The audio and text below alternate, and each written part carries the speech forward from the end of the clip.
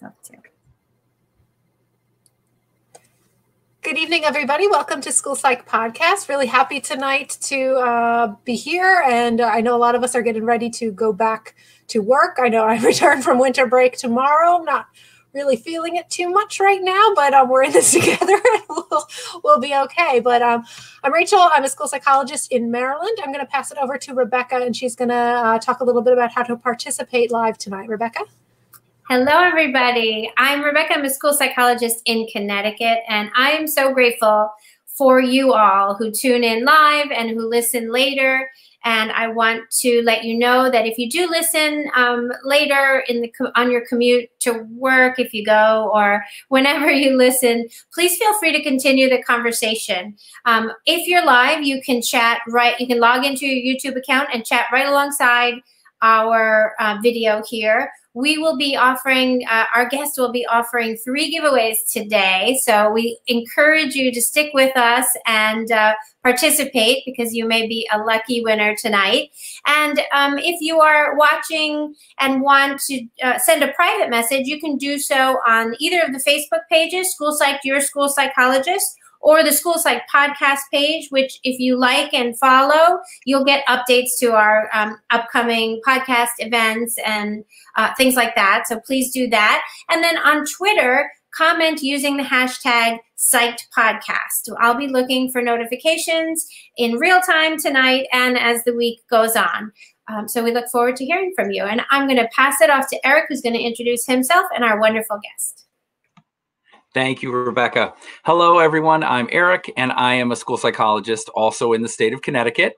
And as Rachel said, we're sort of lamenting that winter break is over. We're all going back to work tomorrow. So I think I've felt that same Sunday night blues since I was a little kid at the end of winter break or whatever, summer vacation. So here we are years and years later feeling the same thing. But we're excited to finish our winter break talking to a wonderful guest this evening. Dr. Julie Barta is here, and she is going to talk to us about trauma, supporting trauma in the schools, trauma-informed care. She is a practicing school psychologist and licensed educational psychologist in California. She's worked with ages 2 to 22 in public schools from the Chicagoland area as well as the state of Delaware, where she was awarded the School Psychologist of the Year award in 2016. That's wonderful. Julie is certified in the neuropsychological model in education, Dr. Bruce Perry's model, which I think will be really interesting to hear about, and uses these concepts to support child development in schools and in the private practice settings. She loves working with children and adults so that they can learn more about their brains, behaviors, and how to reach their goals. So we are excited. Welcome, Dr. Julie. Hi, everyone. I'm wondering, as we start out, could you tell us more about the training that you've had in trauma-informed support for schools? Sure. So the first time that I read The Boy Who Raises a Dog from Dr. Bruce Perry, my world changed. I mean, really, my view on kids in schools. And so I started taking a deeper dive into, how I can even change my day-to-day sort of practices when I work with kids. And I decided to formally go and get that NME training, as it's abbreviated for. And it has been a game changer for not only me, but for our campus. So about 2 years ago now, I went out to the boot camp. I think now everything's virtual, so obviously not the same, but the quality and the ongoing coursework is phenomenal. And really that training is all focused on understanding more about the brain and what happens when we experience trauma or adversity over and over and over again, and how it begins to build different types of pathways in our brains, and ones that are adaptive and responsive to that environment, but maybe not always the best one to apply when you're sitting in the classroom. So that has been my formal training. And then, of course, like the rest of you, I geek out and read just about any article that I can get my hands on related to it. That's fantastic. Go ahead, Rebecca. Sorry. Took me a minute to get my mute button. Sorry.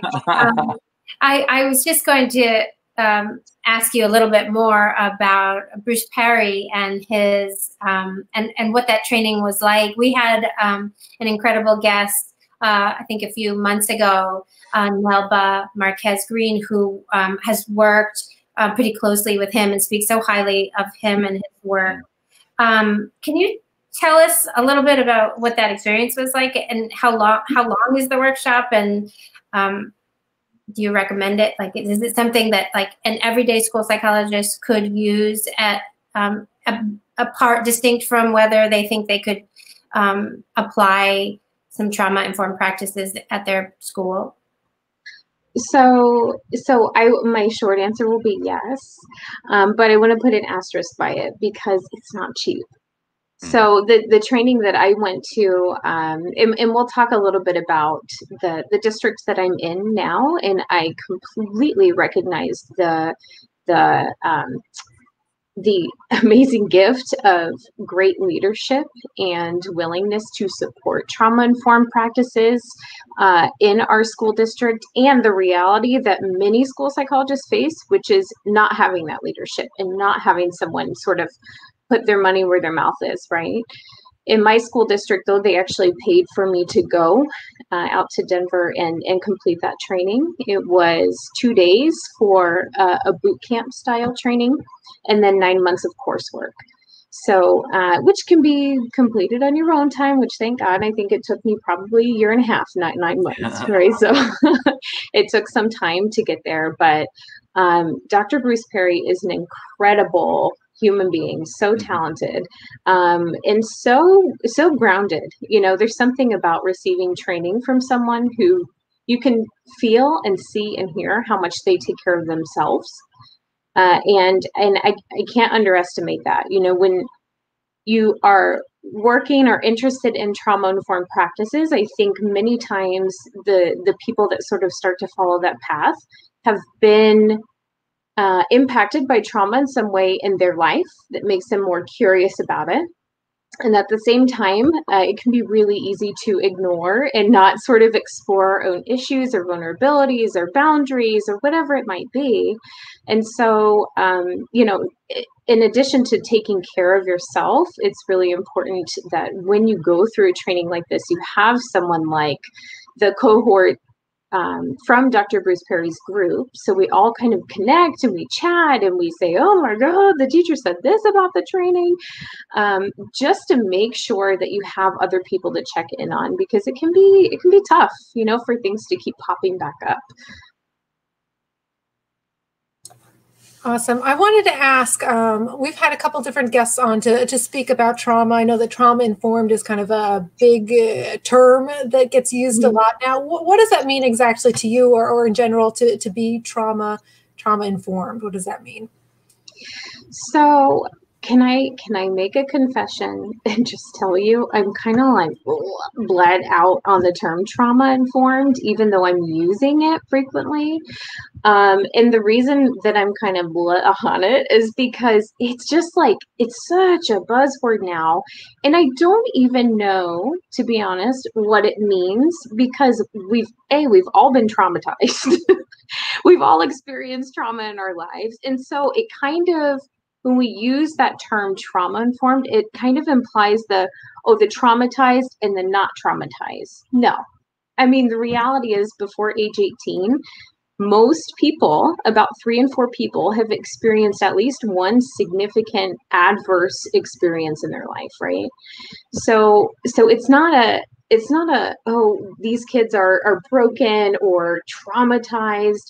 It's really something that should be applied for everyone. So I don't know what that fancy term is that kind of encapsulates that and sort of conveys a different message. But sometimes I use things like, you know what, this is understanding our brains, or this is a biologically sensitive approach to supporting kids. And no matter what term you use, whether it's trauma sensitive, trauma informed, the bottom line is it is how you interact with people and how you understand people. Kids, adults, it doesn't matter. Disability, not having a disability, it doesn't matter. It's not a canned curriculum. It's not a thing you can buy. It's about an understanding and an approach when you interact with a child, or, to be honest, a lot of our staff too. I love that you're saying that, because as we restart school after a couple of weeks off here in Connecticut, I've been really thinking about the way the pandemic has really highlighted how different populations of our students are disproportionately impacted and experiencing this pandemic in serious, significant ways that make them come back to us in such a vulnerable state, that how we talk to them, and by we, I mean, you know, the bus driver and the person that they pass on the sidewalk on their way into the building, and just everyone. So I love that point, because I think that one of the things that I believe was not in the ACE study, the Adverse Childhood Experience study, was just poverty in general, or racial trauma. Those things weren't counted as one of the, you know, and certainly they weren't trying, I think, to have an exhaustive list. They were just looking at, you know, predictors of health outcomes. But I think those are really significant and important. So I like that point, that we all have varying levels of experience with it, and our vulnerable kids in this current situation are even more vulnerable right now. You're right. And you know, one thing that was frustrating for me when I worked in Delaware is that, you know, we quite literally had Joe Biden shopping at the grocery store across the street from our school. Okay. And all the teachers, oh my God, it's Joe. Now imagine, right? So we have that population. And then we also had a population who was coming from, whatever you want to label it, inner city, our kids in poverty, etc. So we really had two worlds within a campus. And when I thought about the ACE study, I thought, well, what about my kids who came in this morning and said they already heard gunshots at 7:30 in the morning? You know, that, are you trying to tell me that couldn't possibly be an ACE, right? An adverse childhood experience? Oh, your alarm clock is hearing someone get hurt.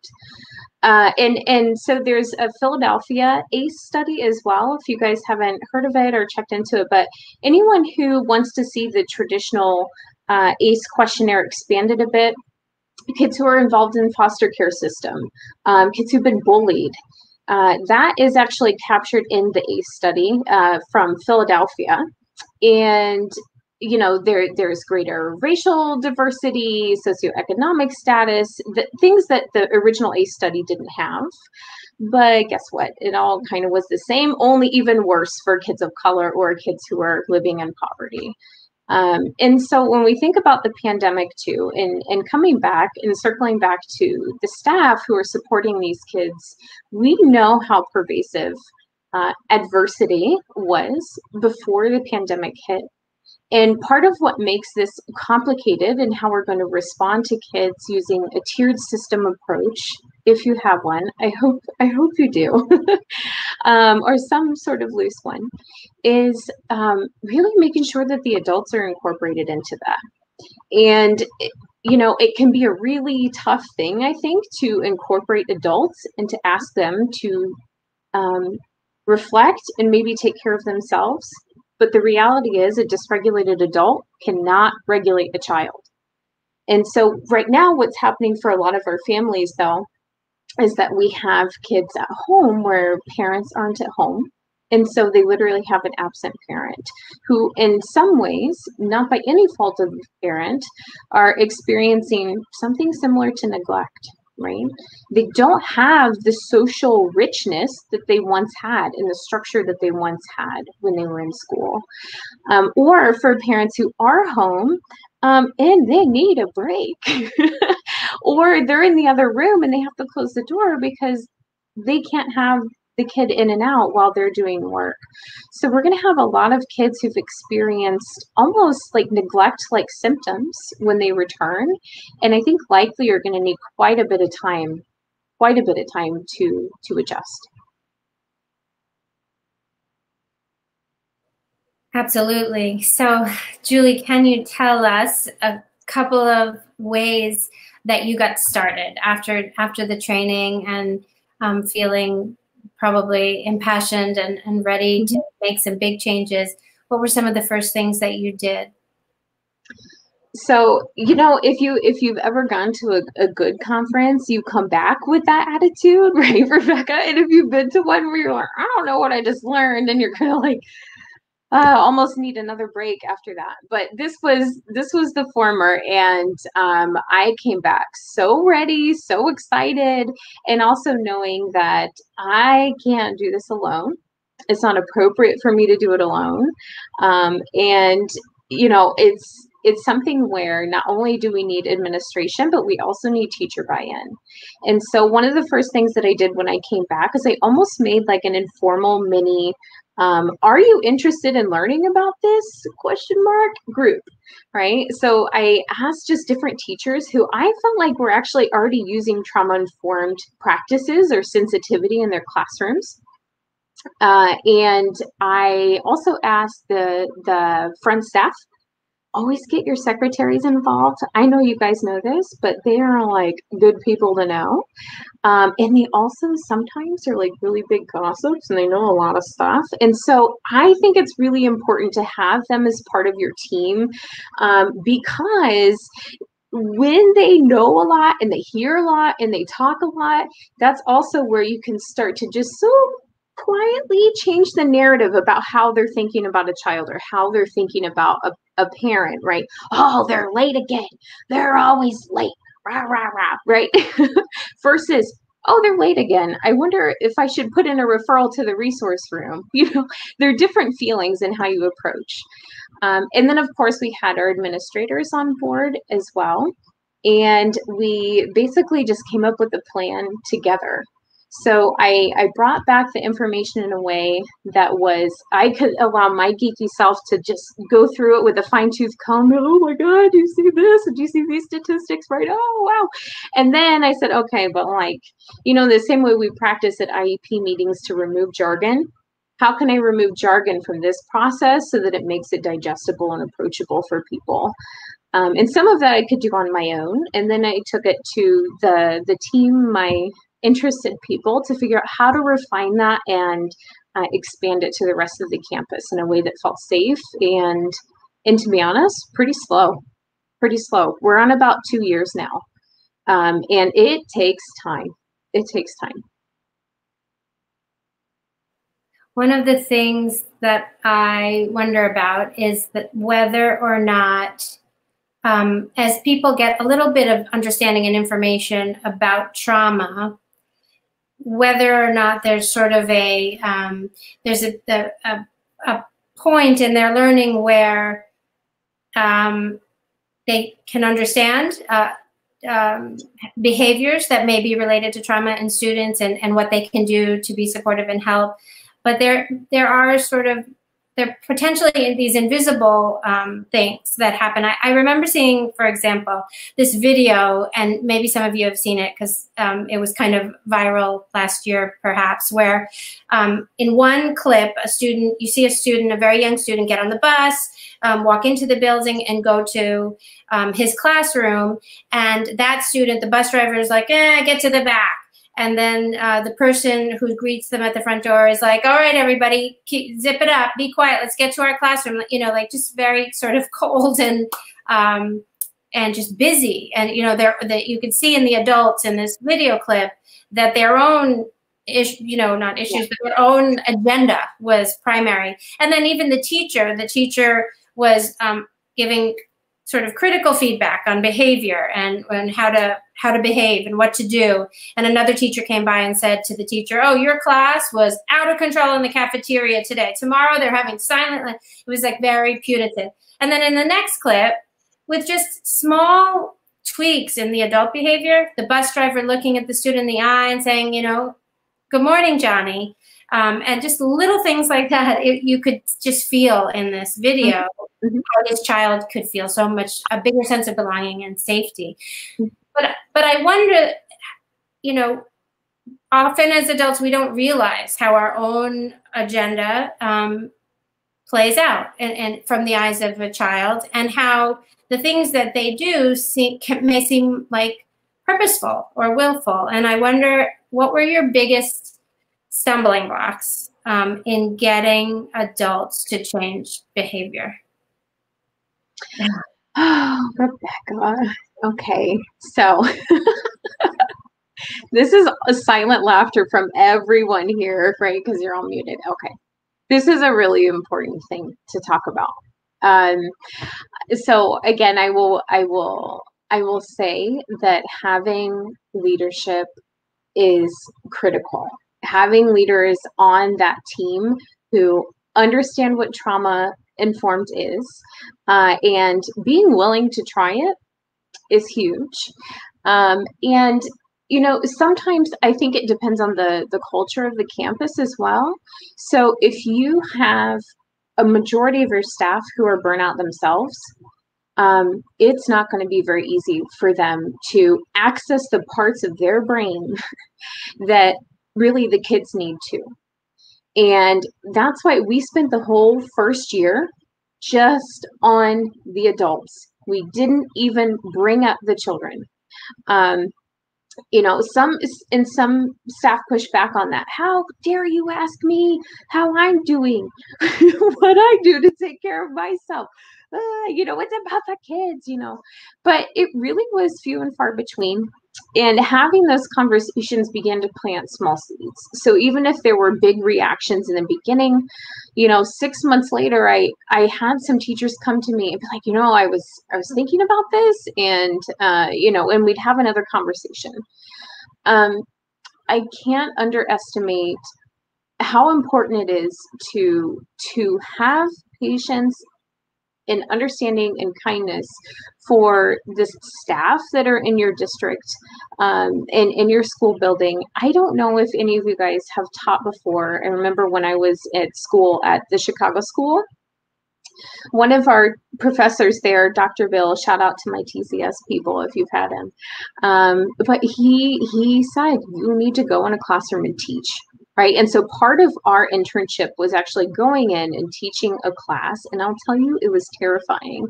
And not only that, but I think a lot of school psychologists really, we like our job in a lot of ways because we have a plan for the week, right? And it never is the case. That's never what actually happens, whatever's in your planner, right? So it's always different.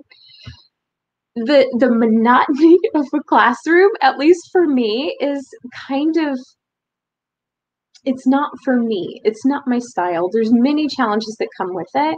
And I'm going to say something really controversial here. Are you ready? Kindness isn't free. Kindness isn't like confetti that you can sprinkle around for whatever those things are. Okay. I love the sentiment, and it's super cute and it's super sweet. And kindness is not free. When you are kind or compassionate, or you take that moment to look at the kid who gets on the school bus, who's like, what's up? And they're riling up their whole bus or whatever it is, right? For that bus driver to access the parts of their brain to be able, okay, right? I'm going to put on my trauma-informed lenses and I'm going to be like, hey, how you doing this morning, right? That takes energy. It takes time, it takes effort, it takes interest. Kindness is not free. And so in my experience, when people have the ability to access the kindness, they will use the kindness. Many people don't have the truly a really strong drive to be anti-kindness, right? Usually it's just not being able to catch a breath themselves. And the reality is too, how many of us have walked past someone on the street, right, who was asking for money, or, not donated our time to a soup kitchen at Christmas time, whatever it is. But does it mean we're bad people? No, it doesn't. Does it mean that we didn't have the space to access that kindness or energy? Maybe. So I think a big piece of getting the adults to buy in is about supporting them and their needs, which I caution you, yes, you will get a little bit of pushback on, but it's incredibly important.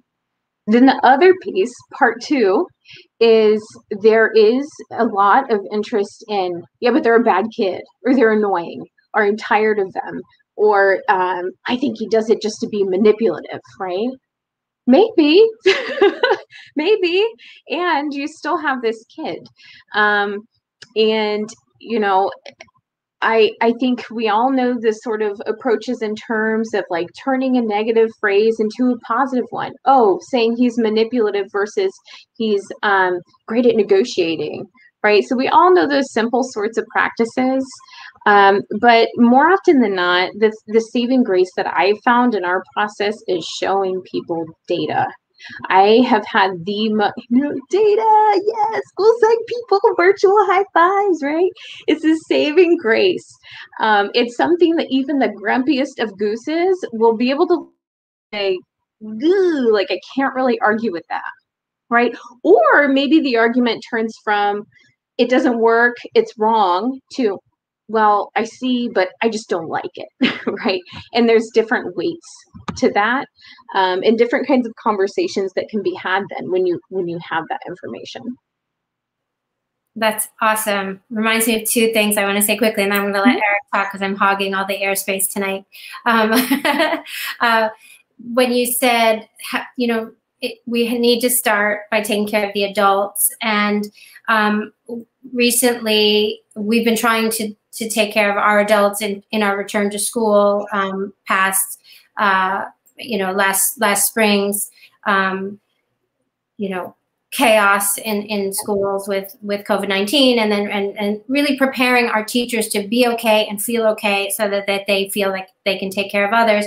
And teachers before the pandemic, teachers are the profession with the highest level of burnout next to doctors before the pandemic. So I can't even imagine if we measured the levels of burnout right now in schools, what they'd be like. I'd be afraid to learn. But I think that's so important. And then the point that kindness isn't free reminds me of this study, and I believe it was, well, I don't know. I think it was with seminary students, but they taught these seminary students about the importance of compassion and kindness, and then they did an experiment on them where they taught the lesson, and then they gave some of the students this time pressure task, and some didn't, and they planted a person in need on the sidewalk that would cross their path and ask, you know, for compassion or kindness. And the students with the time pressure ignored the 2-hour lecture that they just heard, and you know, walked right by. But the others didn't. And I think that another thing teachers have in common is time pressure. This pressure that, oh my goodness, students missed a semester of in-person instruction, or they're still remote now, and how am I going to catch them up? And so the lack of self-compassion, I think, that many of us, you know, include myself, have really, I think, needs to be addressed. Because if we're going to be really critical and harsh and cruel to ourselves in our self-talk, it's going to be hard for us. Yeah, you know, I think a lot of school psychologists, and in part, I'm going to blame ratios, right? Like, the reality is we went through a lot of really cool training, where then when we actually get into our schools, what we get to do is not a lot like that. And we have such high numbers. And then, you know, I think a lot of us too haven't necessarily done, for example, our own therapy or our own good habits with self-care. And then when we start experiencing those stressors throughout the year, it just is really easy to crumble and fall apart. But I really appreciate what you're saying, and you're absolutely right. It is not only important for us to take care of ourselves and be mindful of some of the stories we tell ourselves. So, for example, you were talking about, you know, with the time task, right? And they walk past somebody. Does that mean that you are a bad person, or does it mean that this is biologically how our brains are programmed to respond under stress, right? Is it really any coincidence that so many people under time pressure walked past that person, that they're all bad people? Or is this what happens when our brains are too overwhelmed and it shuts down our frontal lobes, right? So keeping in mind, when the bottom part's activated, the top part didn't work so good. You know, it just hearing all of this reminds me of just how much work it takes to affect change within a system, especially an education system, and how, as you mentioned already, Julie, you have to be patient. You focused on the educators first for an entire year before even beginning to roll out, Yeah. and then this is assuming, it sounds like you probably already had a good 3-tiered, model in place already, or maybe. Sure, Eric. Hopefully. And so, then, and if not, then how do we address some of those things at each of the tiers? So I guess my thought is, in just talking to school psychologists, those and educators who are affecting change, those are really important things to think about, that this takes time, and how much we have to focus one step at a time. So some really good questions came in too while Rachel flashed these up on the screen. One of my friends, co-workers, colleagues, school education special ed supervisor asked this great question. It also dawned on me that people streaming this probably can't read the question. So if it's all right, I'll just read this out loud for those who are streaming. Fully cognizant of the need to focus on the kids, how do you create a system to help students with trauma, inclusive of the pandemic, when a lot of staff itself may be dealing with their own? Yeah. So the first piece is focusing on the staff.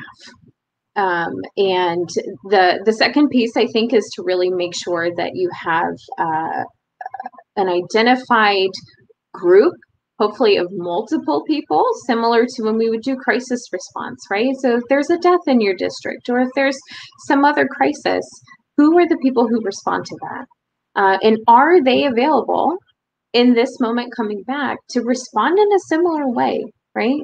Even just going from our day-to-day, how things have looked now, and then can you imagine now going back to work full-time? I know some of you have. We haven't here yet in California.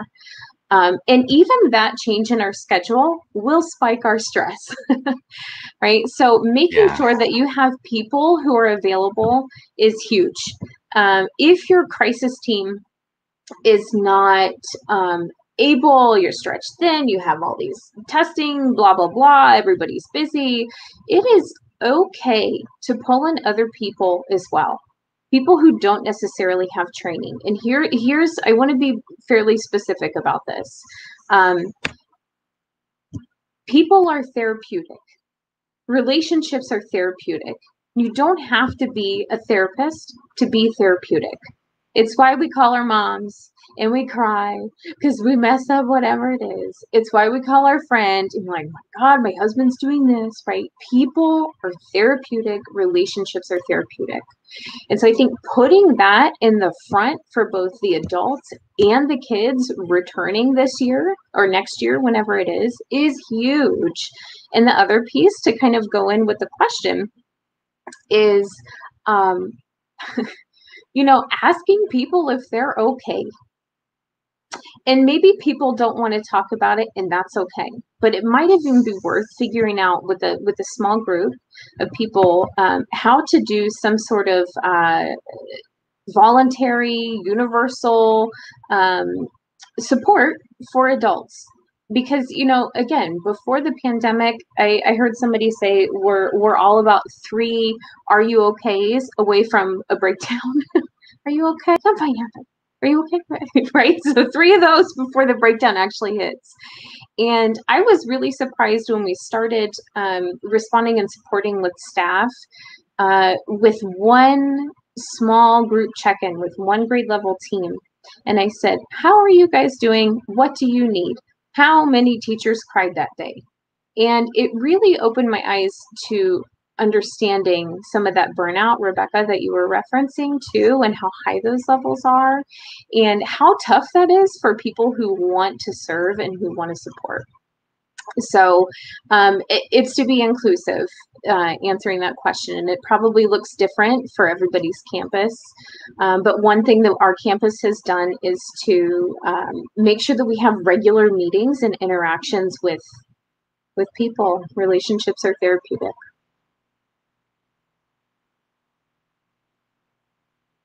So tell us a little bit about the Zen Den. All right, so I know we came up with a super cool name, and you guys all want to know what the Zen Den is.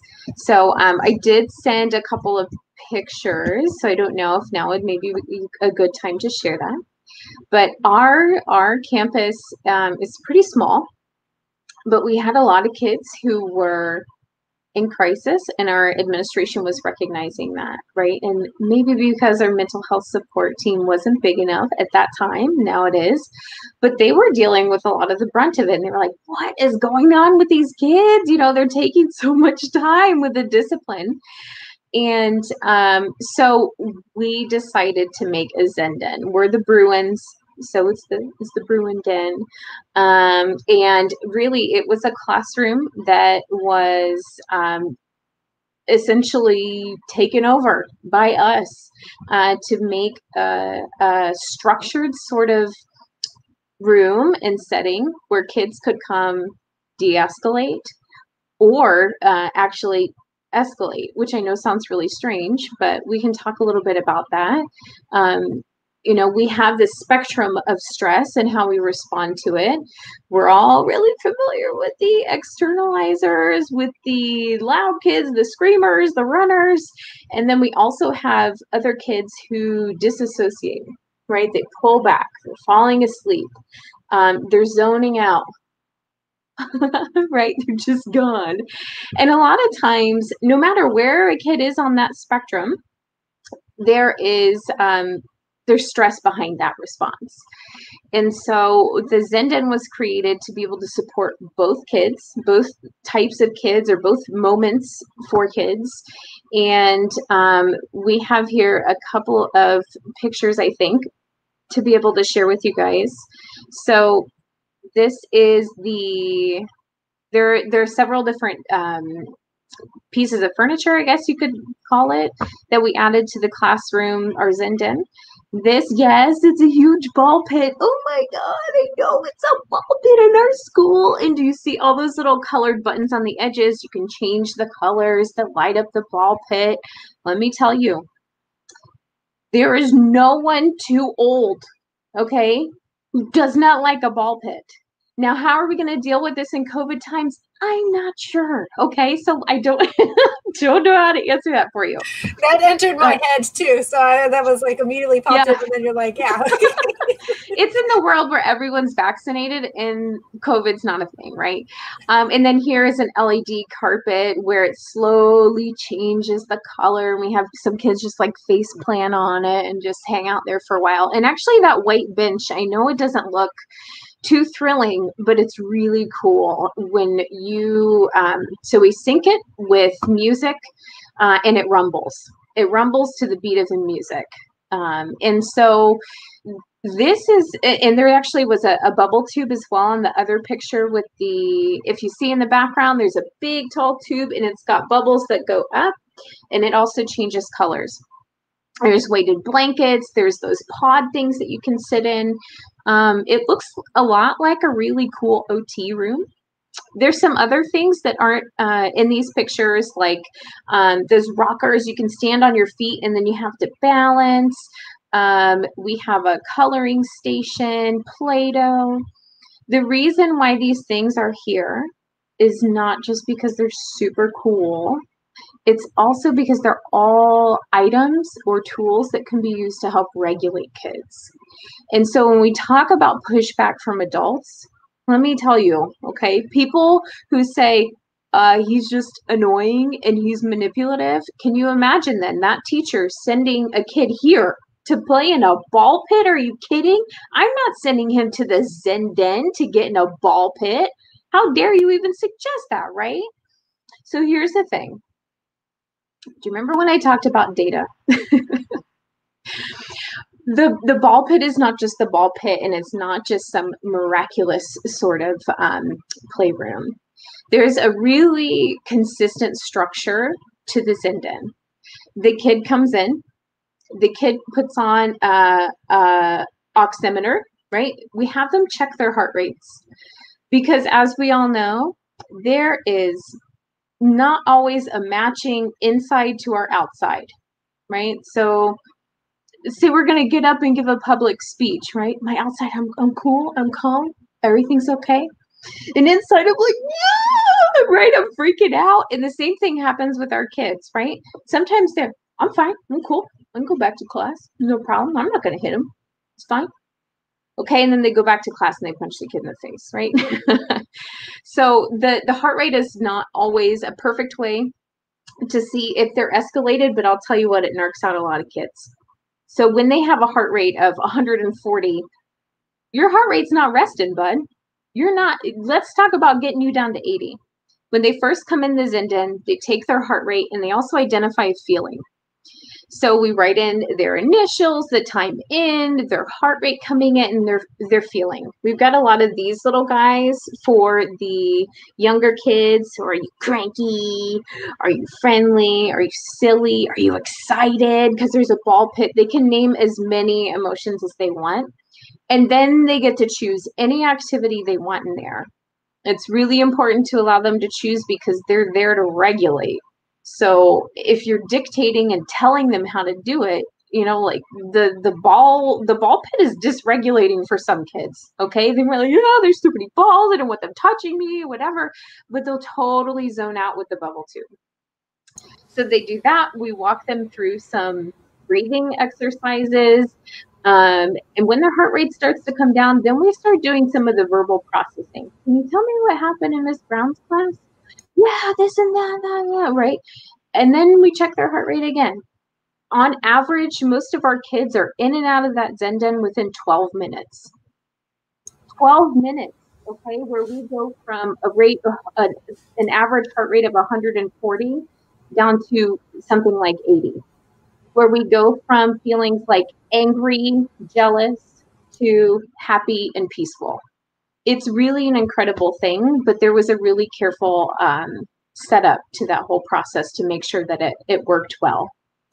That's so awesome. And, you know, I think that all of us as school psychs have done like the heart rate thing, like kind of manually, like listening, you know, that I never thought about an oximeter before. And that is super cool. I think that kids would like that. It's fancy, it's techie, it's kind of a I myself bought one just when the pandemic was getting rolling, just, you know, how am I going to test my family if they're sick, like how do I know when I have to go to the hospital type of thing. So I you know, have one now and realize how cool it is. So awesome.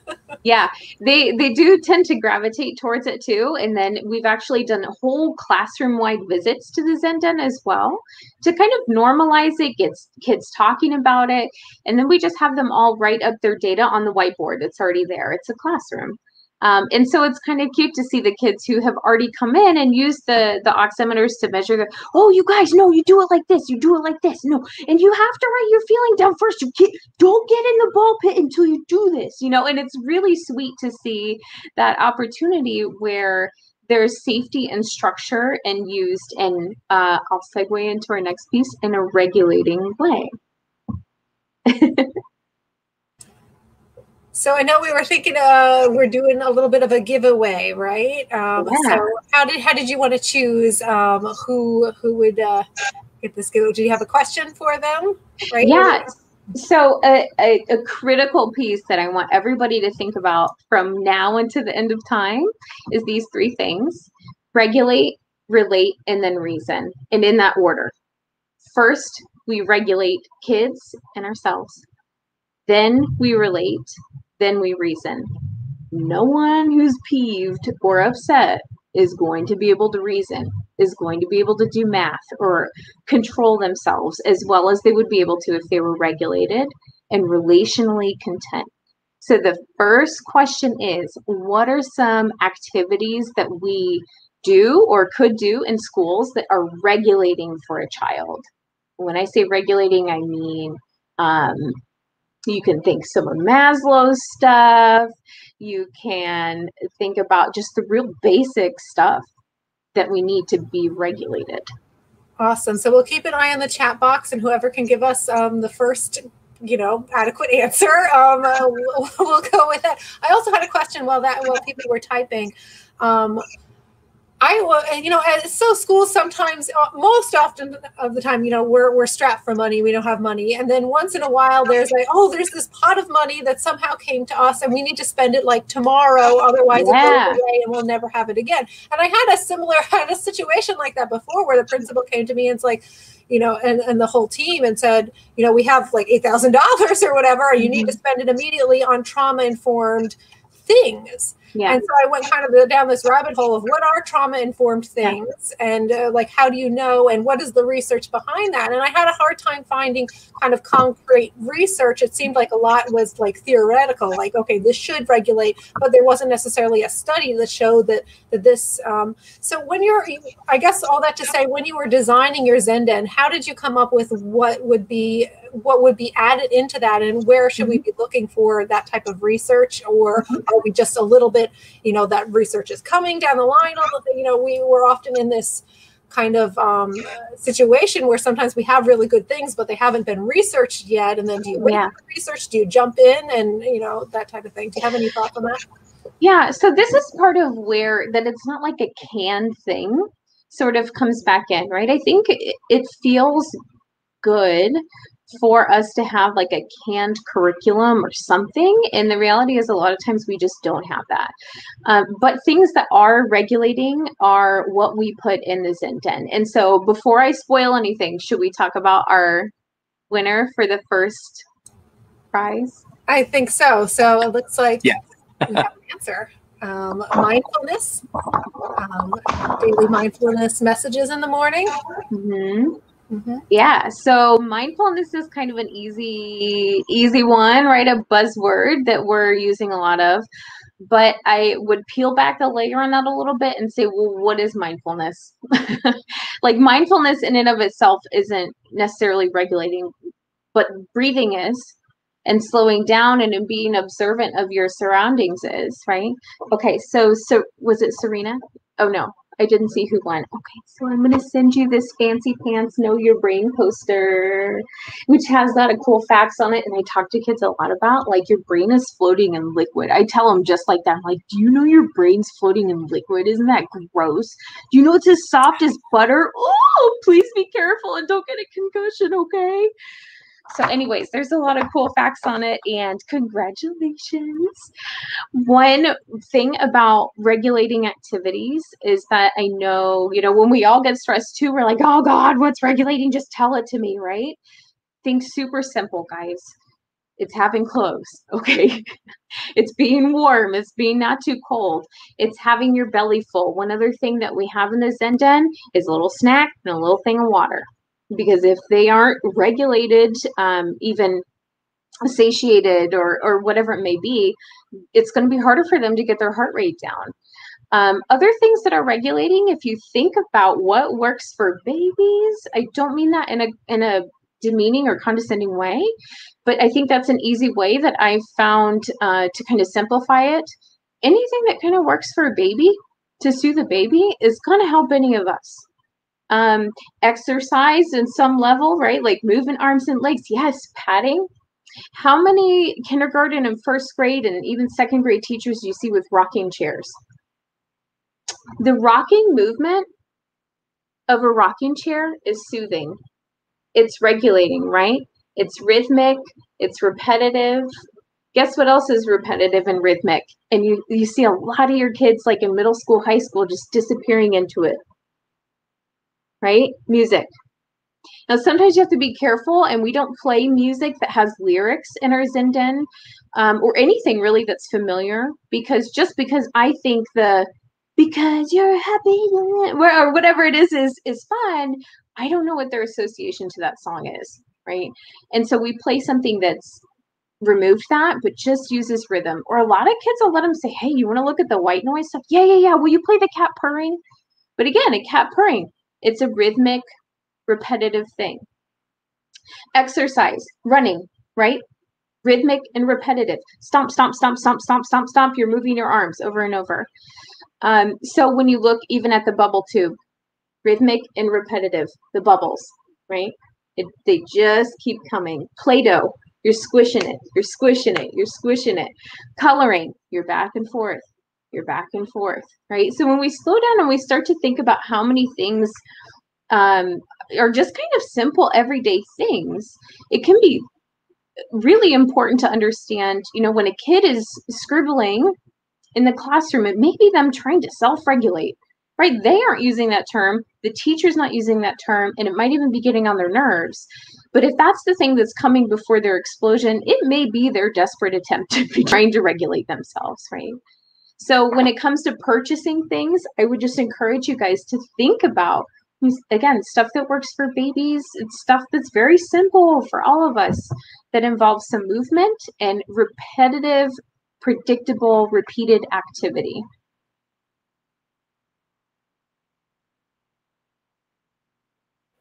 Those are great ideas. We're getting a lot of comments about how they're simple and make sense. In my office, I have a Bosu ball, which is a half an exercise ball. Mm-hmm. And the kids like to sit on it with their feet on the floor and just kind of bounce or stand rhythmic and repetitive, right? Yeah. Mm-hmm. Mm-hmm. Really cool. Okay. So we can do relate next if you guys are feeling a second giveaway. Absolutely. Let's go for it. So first we have regulate. You got to get the kid regulated. You got to bring the heart rate down. I never, ever, ever, when we have a kid who's eloped and kind of, crazed and wild, looking around everywhere, who I finally get into the Zen den and be like, so tell me what happened. No, it's too soon. Once they're regulated, then you use the relate piece. And so if you guys can now put in a couple of examples of relating to kids that we use in schools, we'll do our second giveaway. I'll have to reach for this one. It's a big giveaway, big size giveaway.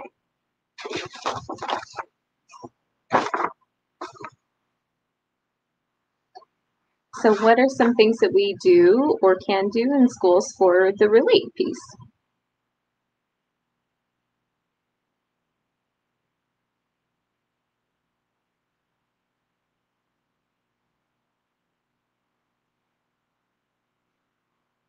I think people are quiet and shy. Yes. Eric, sorry. Oh, that's okay. Oh, okay. So the second piece that we do is the relating piece, and what you'll sometimes see too is kids who don't have a strong foundation of relationships, or who have the experience that maybe relationships aren't safe, or maybe relationships with women aren't safe, or maybe relationships with a white person isn't safe. Whatever it may be, you want to keep in mind that for your processing as well. So I always make sure that I use my my crisis training as well when I am interacting with a kid. So even as I'm processing with them, just because their heart rate is down doesn't mean that I can then sit straight across from them and stare at them straight in their face, in their eyes, right? I'll often sit next to them and color with them. And I find that a lot of times kids, while they're doing that and still regulating themselves, they may look to me occasionally, or they may even start directing me, no, you should color that black. Okay, I'm going to color it black, right? And so that is not the time to put any strain on a relationship and say, no, I'm going to color the shoes brown. Not that you guys would do that anyways, but making sure that you're getting that relationship piece in play, even if it's your first time interacting with a kid, is critical. There's no one in the world that really wants to work for somebody that they don't like, right? It's a lot easier for that kid to be disruptive on the school bus, coming back to that example, if the bus driver was never nice to them or never said good morning, right? But if they say good morning, oh, that's the downfall of it all, right? Because now I can't let so-and-so down, or I can't do this. Or like, even though I exploded in my classroom, my teacher's done a lot of things throughout the year that I really like. And so I kind of feel bad about what happened in the classroom. And so relationships count for everything. Even when we return a kid back to the classroom, before they leave the Zenden, they check in with us, and this is part of where the reason comes in. And we say, what does Miss Smith need so that she and her class can feel safe when you return? What do you need so that you can feel safe when you return? Because biting doesn't work, okay? It doesn't make your classmates feel safe. At a high school level, because screaming at your teacher doesn't work. It doesn't work. It might work for you, and that's okay. And I really do not invalidate that. I hear you. Screaming will work for you, okay? It doesn't work for everybody. And so we have to find something that works for everyone. And once they're regulated and they have a relationship piece in place, it's much easier to get through the reasoning piece. I love that. It reminds me of Dr. McCluskey. I went to a workshop that he presented at NIASP, and he uses sort of a motivational interviewing way of talking to kids, but he's just so warm. And when he was modeling how he does this reasoning piece, he sits them down and he goes, "Look, you and I both know that you're right about XYZ, but you know, the screaming, it's just not working for you, you know, so what are we going to do instead? I'm going to help you. Let's plan together." And it's collaborative and it's warm, and it's like just a great piece of the puzzle. So I think we have one more giveaway, right, for a reason. And so I'm going to ask everyone now to think about their favorite strategies for reasoning with a child, for helping them define a goal or potentially change your behavior, which is the hardest thing. or any instance when reason or higher order thinking is needed in a school setting.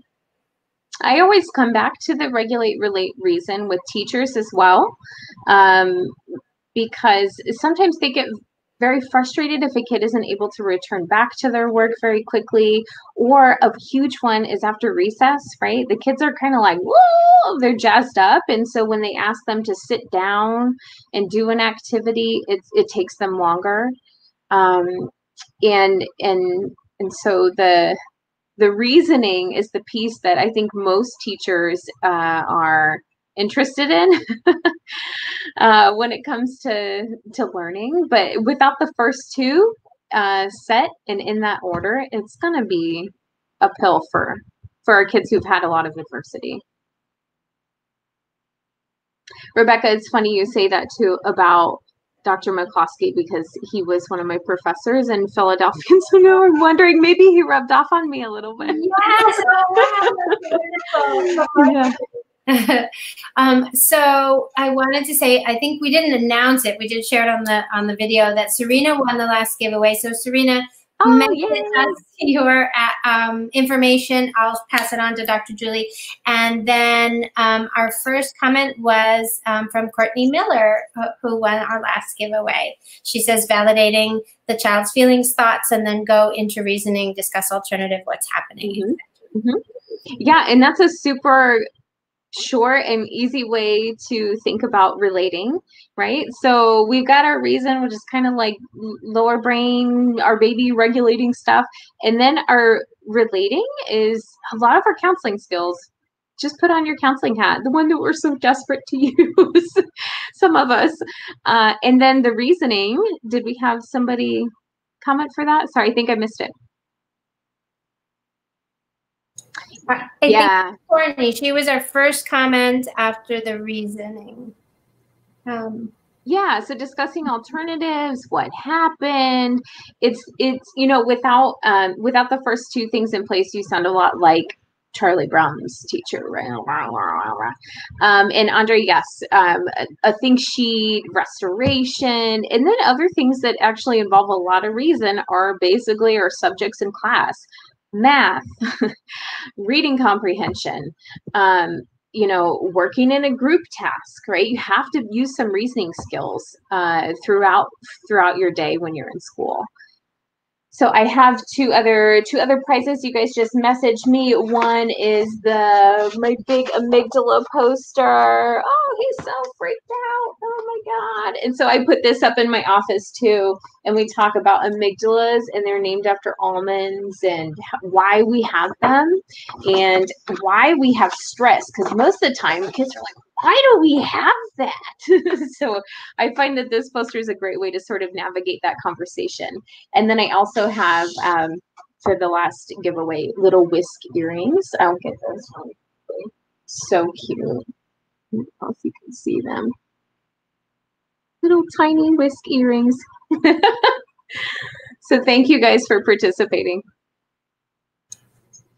All right. So I don't think we thought this through as far as how do we choose our last two people. I don't know, Rebecca, if you want to do the magic pointing again for comments. So first one for the poster, right?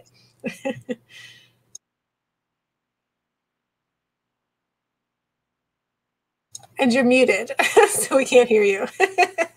I need to scroll up. So we had 3 winners. Do we need 2 more? Is that right? Just 3. So. Oh, you have 3. Right? Oh, so we have our 3. We okay. have. Yes, we gotcha. have. Sorry, I was confused. I will get you their. I will connect you by email, and then they can share their mailing address with you. Perfect. And get their prize. That's so exciting. All right, so I'm looking for last kind of comments or thoughts, but you know, this was awesome and super helpful, and I think that a lot of useful strategies and things to bring us into the new year, and you know, those of us returning after break, and maybe eventually returning into classrooms and things for those of us that are presently virtual. So good stuff. Yes. Mm-hmm. All right. Not seeing anything else. Eric, do you have a thought? Just wanted to say, yes, I really appreciate this. And I think there's so much here. I hope that people will go back through, if you're listening live, go back through and, you know, and write some of these things down, write down some of the ideas that were going around in the discussion. A lot of good things were shared. And as Julie said, you know, there's no manual for some of this, right? We use our good counseling strategies. We use, you know, the positive ways we talk to children. We focus on how positively we relate to staff. I think there's a lot to unpack here that we can use to make a difference in supporting staff and students who have, you know, who've been impacted by trauma, and we certainly all have, right? So this is valuable to all of us. Awesome. So thanks again. Oh, I had a thought that I should tell everybody our next podcast. If I could pull up, if I had, you know, thought ahead of time, then I would have that ready. But I have it. Okay, good. That's why we keep you around, Eric. It's Sonia Luther, who's a great consultant. She's worked with Rebecca's school district. So yes. She's fabulous. She is a resilience researcher. So it'd be a great follow-up to this episode, because Dr. Luther has spent most of her career studying the factors for resilience in children and adolescents. And what she's been currently doing is creating surveys for adults and students that measure levels of stress and distress and all kinds of things. So her organization is called Authentic Connections, and I highly recommend you check out her website. And I look forward to our conversation because it's so interesting, and she's been just amazingly helpful. I'll share a little bit about how we've utilized her survey tools in our school during the pandemic and last spring and now as well. I'm sure too, Rebecca, you'll see, and you guys will be able to talk about the things that are on that checklist. And those are the things that are buffers against everything I talked about today, right? So all the stress, the trauma, whatever it might be, the hardships, we do all experience them. But one thing that helps us get through on the other side is exactly what she's going to be talking about, is those resiliency pieces. It's having a net underneath you to support you. And I know that we're at the end of our time today, so I just want to say thank you guys so much for having me on. And if anybody needs to email me any questions, or you're super curious, I see that maybe there's some interest for like a checklist of items that are in the Zendan. You can email me at drjulieslittleThings@gmail.com, and I'm also on Instagram with the same handle at drjulieslittleThings. That's awesome. Thank you so much. Thank you so much, Julie. Of course. Thank you, guys. Stay safe. Everyone. Good luck tomorrow. Yes. Drink lots of coffee.